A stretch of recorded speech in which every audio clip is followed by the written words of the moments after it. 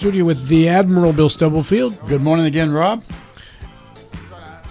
We want to go them low or Queen Bee? Whatever you want to call me, you Rob, have the is Queen great. Bee T-shirt on. Yeah, I do. Should be Queen Bee. I do. How about the Queen of Lake Thomas? That too.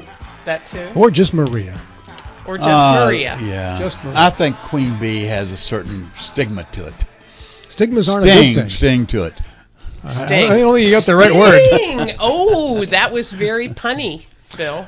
They're going to throw us out of here soon. In studio with us now, Elaine Bartoldsen and Matt Mullenax from the Eastern Panhandle Transit Authority. Good morning to both of you. Good morning. Good morning. How you doing? Thanks for coming in.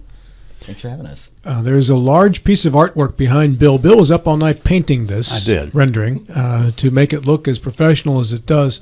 What are we looking at there, Elaine and Matt? We are looking at the proposed brand new EPTA Multimodal Transit Center project. What does that mean? So we have acquired 3 federal grants to build a new transit center at the corner of Race and Raleigh. It's just under a 4-acre lot, and it will house a new administration building, a transfer center, a fueling station, a maintenance garage, and storage bay, which will finally house all our vehicles inside. Rob's going to shoot. The maintenance bay will also house a drive-through bus wash, which is very exciting, and will reclaim all that water. How big is this grant? Total's about $20 million. And how long did it take you to facilitate this grant, get it through the process? So we had 3. You can sit it back down. Yeah, we had 3 separate grant applications. The first one came in 2018. The second one was 2019. And then the third one we just acquired through a special, it's called RAISE, and it's 100% federal, and that was a $10 million grant. And when does the shovel hit the ground to start this project? So June 26th, right around the corner, we are going to have our groundbreaking. And why do we need this? Oh my gosh, why do we need it? Because we are so far outside of our service area, and with the growing population of transit riders and the growing need for commuter service, we need this facility downtown. Bill Stubblefield, what do you got for me? Well, I was so busy trying to get this framed up. Yeah. I can go to Maria. You can No. You said you need to be downtown, and I can appreciate and understand it would enhance a little bit. But I thought your location by the airport served you well quite a while. What made the difference? Why did you feel you had to move? Well, first of all, that facility was built for 12 vehicles and about 3 staff members. We currently have 27 vehicles. Our vehicles are not housed, a third of our fleet is housed inside our storage facility.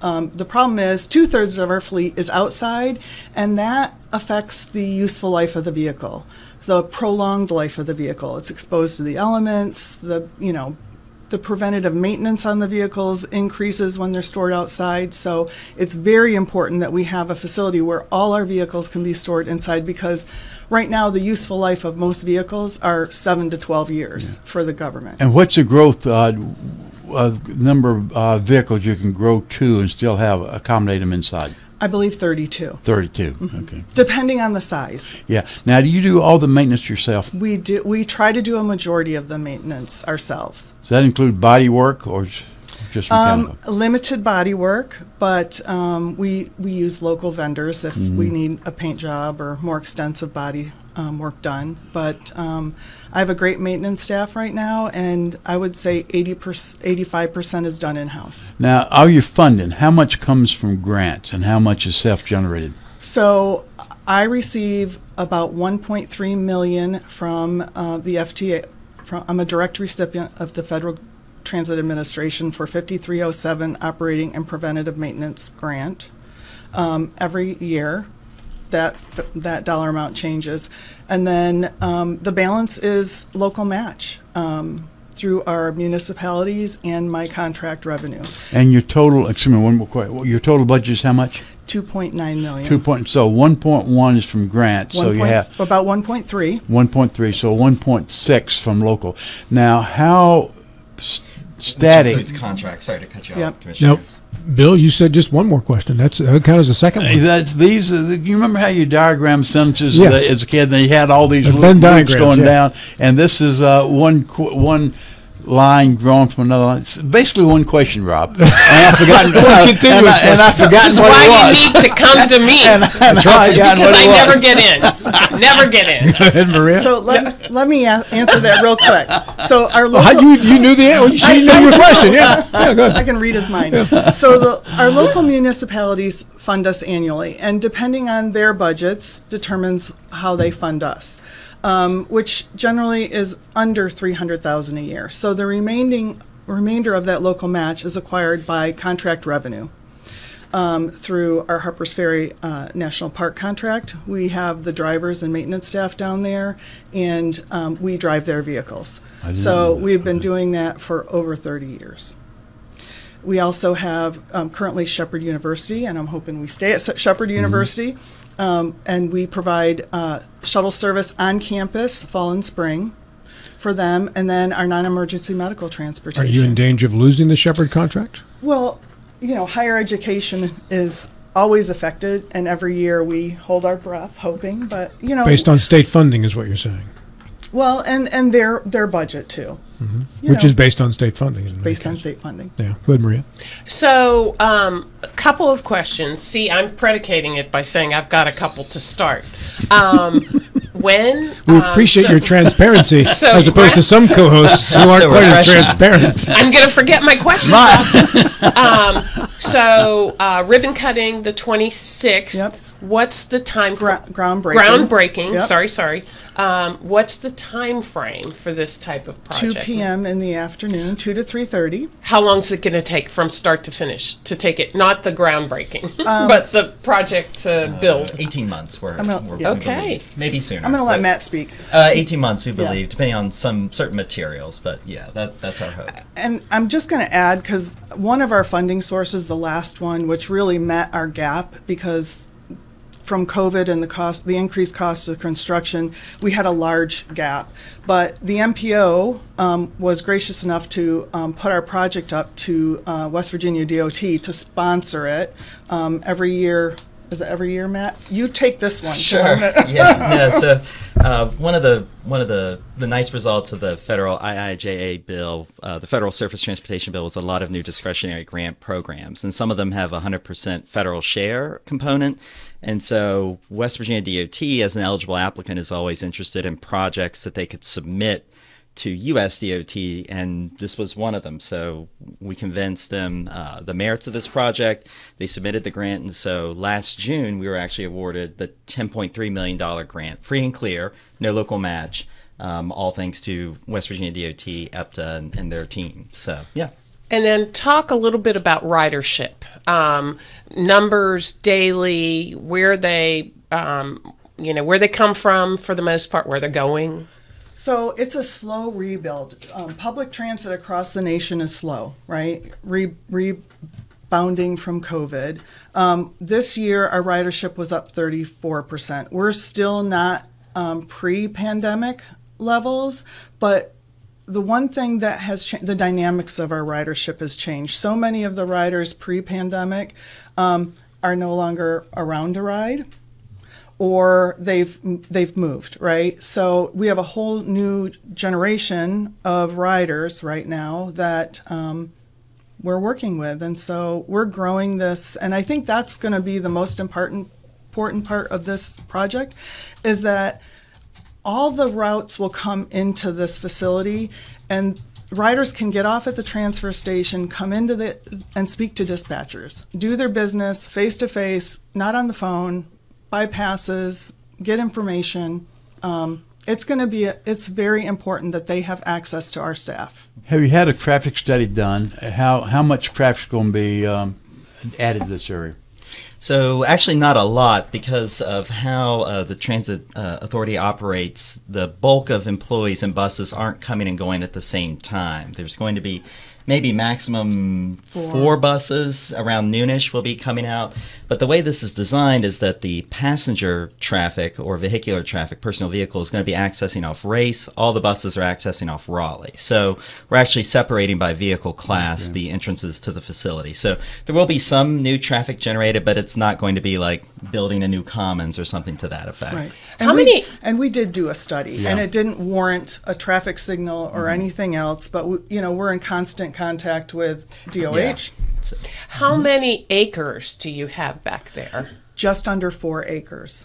That's a lot of real estate It's to a lot put of on landscape. put on 4 acres. So so if we could pull the string on the numbers, so the new admin facility is going to be 6,200 square feet.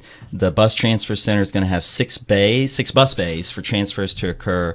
The maintenance and storage and operations in the back is about 25,000 square feet under roof, and then we have the fueling station under canopy here. So if I could keep going on what Elaine said about the riders, is that so if you're a rider right now who uses a mobility aid device, if you're a pedestrian, if you don't have a vehicle, you're in a wheelchair, you have a walker, you can't get to Novak Drive. That's 5 miles south of the urban core. So this is going to improve accessibility for the public to EPTA. In addition to that, Elaine talked about extending the useful life of the buses, of the fleet, which is important, right? Everything's costing more these days, but this is going to eliminate what we call deadhead miles. So those are miles that are driven by a vehicle where there's no passenger service, right? So when they finish their runs in Martinsburg, at the VA, in Charlestown, they're deadheading all the way back to Novak Drive. They're adding those miles. They're adding that wear and tear. They're burning that fuel. This is going to have operations savings for EPTA when, again, at a time when every dollar and penny counts. Will any of the grant cover salaries? No. So if you have to expand, you have to generate that revenue yourself, or could that come from another? Well, our operating grant or the building project grant? Any of the money coming in? Operating grant does cover 50. It's a 50-50 match for operating. So 50% federal, 50% local match. And you've done some, some interesting, not interesting, well, yeah, they're interesting, but, different kinds of things in terms of advertising inside, outside of the buses. Yep. That's clearly revenue generation as well, right? Yep, correct. So who's the contractor for this? For the advertising? No. For the construction, the new. So Monday our board will vote on that, but Okay. currently right now we did the bid opening, and low bid was Myers Construction out of Chambersburg? They're out of Clear Spring, Maryland, I believe. That's right, Clear Spring. And so Monday the board, we will put to the board a recommendation to approve them as the general contractor. How much clearing of the current land has to occur to accommodate these buildings? All of it. Yes, correct. So that and EPTA secured building demo permits, the grading permit. Once the general contractor is awarded, that's the last piece of the puzzle, and then all the dominoes fall for City of Martinsburg permits to start work. And what is your expected date of completion? September 25? No, whatever the September, October-ish. Well, maybe. it's about 18 months of contracting. So hopefully early 26, somewhere in there. We'll be back to tell you when we know when we're closer. So Elaine and I are both lifetime Buffalo Bills fans, so we always want the harshest winter possible for our football team. But for this project, we want the mildest winter so the construction season can go as long as possible so we can get it done. And working then with the city is sort of the next steps, getting the permits, doing all that kind of stuff. Has it been smooth sailing to this point? I think so. I mean, we have done everything that we can to move the process along. The last step is the contractor. They need to provide some documents before the permits can be issued. So we have done all the legwork to date. So I would assume that the demo would be starting very quickly after our groundbreaking, probably within the month. Yep. Yeah, Elaine, I mean, they've worked so well with the Planning Commission, city staff, getting the permits. I mean, Elaine's actually worked with the fire department to do training at the old facility.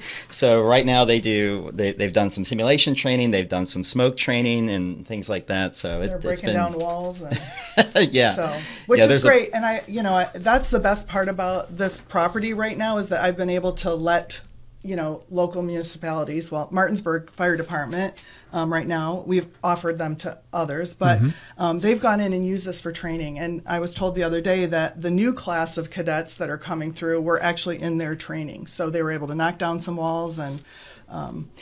By the way, if you go in there, the precision that these folks have using an axe, I would have thought somebody had cut that with like a steak knife. But they're total impressive. pros. Yeah. Yeah. Hey, how is your situation employee-wise? We haven't talked to you in probably a couple of years, but in regards to attracting and keeping drivers, how is that going? So, it's the same old story, and I know it's the same everywhere. They come and they go, and right now we could use some CDL drivers with passenger endorsement, but we are willing to train. We can train as well. If they come to us with a CDL without the passenger endorsement, we will train them. We have that capability now. Are you still being affected by some of the places that are around here, like Amazon or whatever, that are hiring drivers like crazy? They may leave, but they tend to come back, too. From those areas, from those facilities. And your drivers, you're going to sleep in your own bed every day. That's right. Right? Yep. Yeah. When they leave work, they're done till the next shift. Have you been able to increase pay to stay moderately competitive? Last year we did. We did have a substantial increase of $1 an hour. Actually, it was just about a year ago we did that. So, and we're looking. It's all budget driven, and so. Now, the goal is always to keep our drivers competitive. Do you have to get legislative permission to incorporate a raise, or is that just simply a matter of making it work in the budget that you get? It's a matter of making it work in the budget and the board approving it. Yeah. are you an independent entity? Do you get money from the county? You get money probably from the city, but you do not report to either the city or the county, do you? Correct.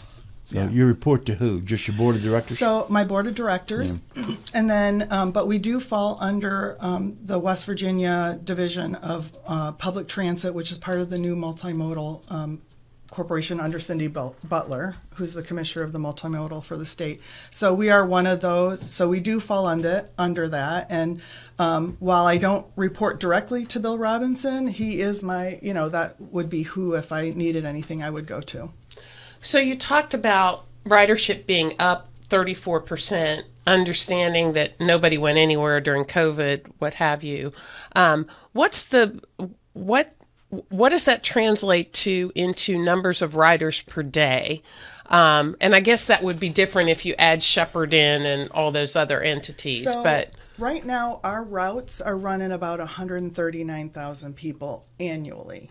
Okay. So it depends on the day. Ridership is always higher on Monday, Wednesday, Friday, lower on Tuesday, Thursday. Why? I have no idea. But that's pretty much And it. do you operate weekends then? What types are you doing on the weekends? So Monday through Friday, we operate in Berkeley and Jefferson County. On Saturday, we run 2 routes between Martinsburg and the VA. You mentioned you also provide under contract to the National Park Service Harpers Ferry. Do those buses come back to Martinsburg for maintenance? They stay in Harpers Ferry the whole time. Correct. And how about the drivers? Do they stay in that area? So I have specific drivers assigned to Harpers Ferry, but during the summer months when they ramp up to the peak service down there, we do pull drivers from our staff and we hire seasonal drivers for down there. So, on Friday, Saturday, Sunday, Monday, they run 6 buses during the peak season down there. So I put 6 drivers down there. And so we pull drivers from our routes that go down there. I mean, it's a beautiful place to be driving, and they love going down there. It's a change of pace for them. So, but then ultimately when the season's over, I just have 2 drivers really during the week that run the shift. They split it morning and late afternoon. And then on the weekends, there's 2 drivers down there. But they have been doing that for George Vines, who works for Berkeley County Schools. He's been my weekend driver, and he was awarded Driver of the Year last year at the state level because he has been down there for over 27 years. Good job. So what about contracting with the school system? Do you do runs? Do you do anything with Berkeley County Schools or Jefferson County? Not at all. Okay.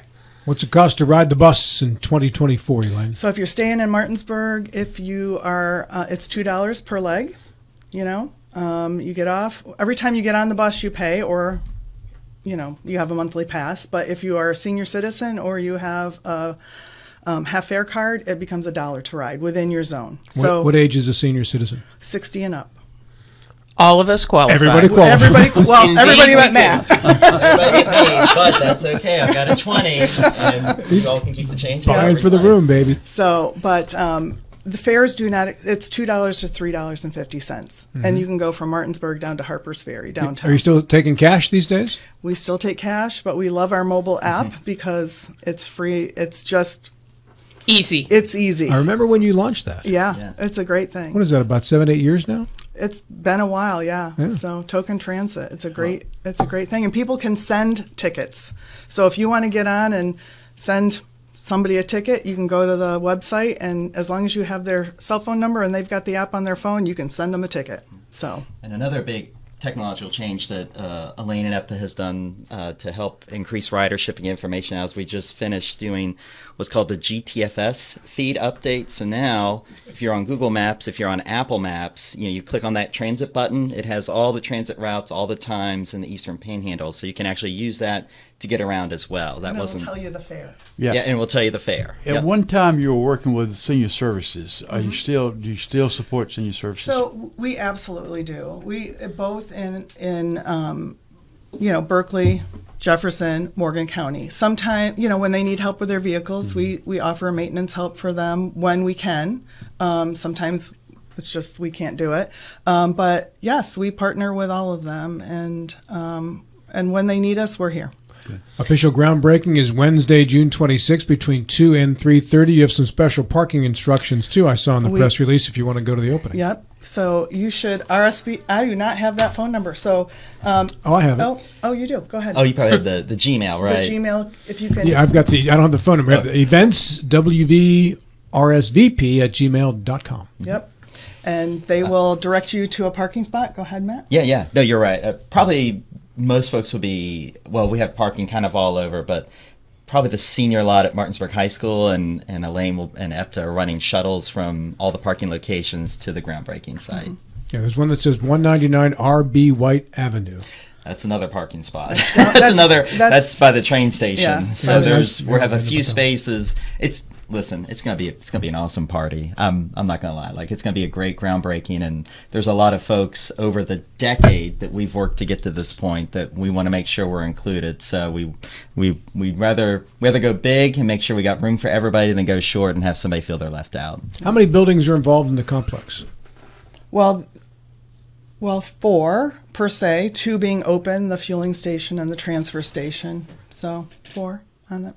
Very good. Well, hey, congratulations. Thank you. Can I just say, without Matt Mullenax and the MPO, our agency would not have been able to do this. And Matt provides funding for all the studies that we've done for this project over the years, and the MPO is a vital organization within our county and the Eastern Panhandle. Good stuff. Thank you. Well done. Elaine, Matt, thanks for coming in. Thanks for having us. Well, and if Elaine wasn't around and you didn't have a champion that you could work with, you can have these ideas. And, these renderings, you've probably seen in studies and plans, and big ideas have come and gone, have never come into fruition, right? But without Elaine's leadership and everyone at EPTA and their board and our folks from federal and state partners, $20 million, $22 million projects just don't happen, right? So takes a lot of work. The feeling's mutual. Thank you both. Best of luck to you. Thanks for having us.